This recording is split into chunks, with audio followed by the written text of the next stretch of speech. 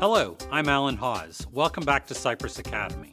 In this video, I'll change the default behavior of the CCG3 device that's on the CY4531 kit using the EasyPD configuration utility. Programmability, in fact, reprogrammability, is one of the hallmark features of the Cypress Type-C products. This programmability allows you to change your device's functionality when the USB spec changes, or when you need to control a different AC to DC adapter circuit, or a different multiplexer, or when you need to support multiple device capabilities and vendor or product IDs in a single design. Cypress is embedded in tomorrow, your tomorrow. We don't know what's going to happen, and our Type-C programmability provides you protection against a changing world. First, I'll change jumper 3 to short pins 2 and 3 so that the kit will be powered from the USB mini connector. And then I'll connect the kit to a USB port on my laptop using that connector. This is going to allow me to reprogram the CCG3 device using the Cypress USB to serial bridge chip that's functioning as a programmer in this dev kit. The bridge connects the USB mini connector on one side and the CCG3 chip on the other side and allows the CCG3 to be reprogrammed. Now I'll open the EasyPD configuration utility. Note that the software sees the CCG device that's already connected. The first thing I'll do in the utility is click the Read From Device icon. I'll select Notebook. When I do that, notice that on the right side of the window, it shows me that there's two versions of the firmware, the running firmware and the alternate firmware. This is because the CCG3 device contains two firmware images. This protects you from bad things happening by allowing the Type-C functionality to continue to operate while an alternate firmware is updated. It also allows for fail-safe operation if a firmware update fails or for any other stupid reason. Note that in your kit, the running firmware may be either FW1 or FW2. It doesn't matter which one is currently running in your case, since we're going to update the alternate version, whichever one that is. Also notice that by default, if I read the device configuration information, it will read the alternate device firmware configuration. This operation can be done while the primary firmware continues to run. If instead I want to read the running firmware, I just click on the Bootloader Read checkbox first. This will read the running firmware configuration, but it will also cause the chip to enter the bootloader mode, so the Type-C functionality will no longer be operating. I won't check the box, so it will read the alternate firmware configuration. Once the configuration is read, I can see all of the settings for the chosen firmware image. There are lots of configurable settings under various menus, such as the device IDs, which you may need to change for your specific product's requirements. For now, let's look at the Power Data Objects, PDOs. Oh great, another TLA. Here I can see all of the power profiles that the kit can supply. These are called source PDOs. And all of the power profiles that it can receive. These are called sync PDOs.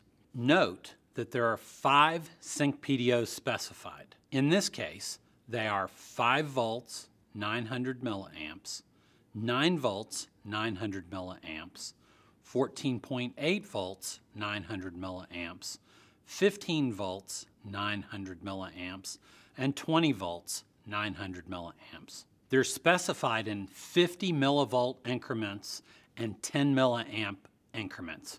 It means 10 volts will show 200 and 1,000 milliamps will show 100. If you remember from the last video, the Type-C power adapter can supply 2 power profiles, 5 volts at 1 amp and 14.8 volts at 1.4 amps.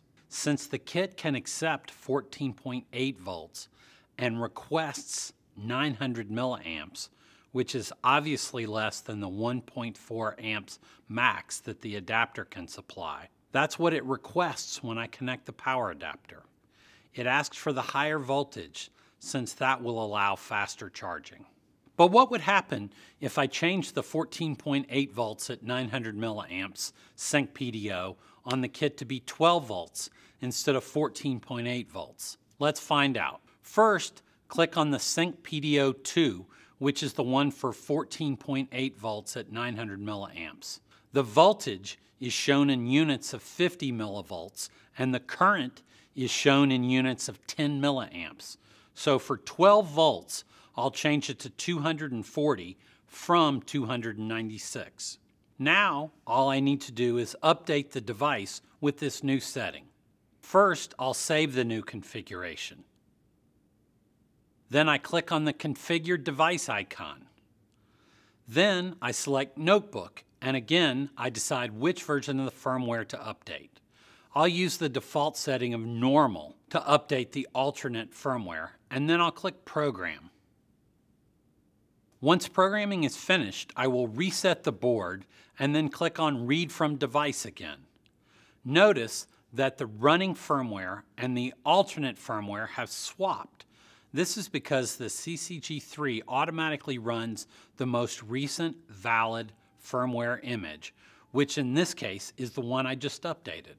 At this point, I could repeat the configured device steps again to update the other firmware image, but I won't do that now since the updated one is already running. In a production design, you would typically want both versions of the firmware to be the same.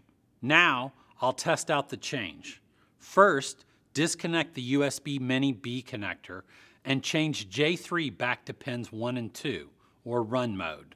Then, connect the EasyPD protocol analyzer to the PC and to the Type-C port on the kit. Run the EasyPD analyzer utility and start capturing data. Finally, plug the Type-C power adapter and see what happens. Notice that the power contract is established to be 5 volts this time because the kit no longer accepts the 14.8 volts power profile. Okay, now let's change the firmware back. Disconnect the Type-C power adapter. Move J3 to pins 2 and 3, and then reconnect the USB Mini. Use the EasyPD configuration utility to read from the device, but this time read the running firmware instead of the alternate firmware configuration. Go to Sync PDO 2 and change the voltage back to 14.8 volts by entering 296. Save the changes and configure the device. I want to update the running firmware, so I select bootloader flashing. Once programming is done, disconnect the USB Mini B and change J3 back to pins 1 and 2. Now if I plug in the Type-C power adapter, it will establish a power contract at 14.8 volts again. Cool. So now I've changed the configuration of a Cypress CCG3 device. The bottom line is that the EasyPD configuration utility allows you to customize your CCGX solution to reflect the requirements of your system without a bunch of software changes. However, sometimes you need to do something truly custom. So in the next video, I'll show you how to customize the solution even more by adding new functionality using the software development kit. As always, you're welcome to email me at alan_hawes@cypress.com or tweet me at AskIoTExpert with your comments, suggestions, criticisms, and questions. Thank you.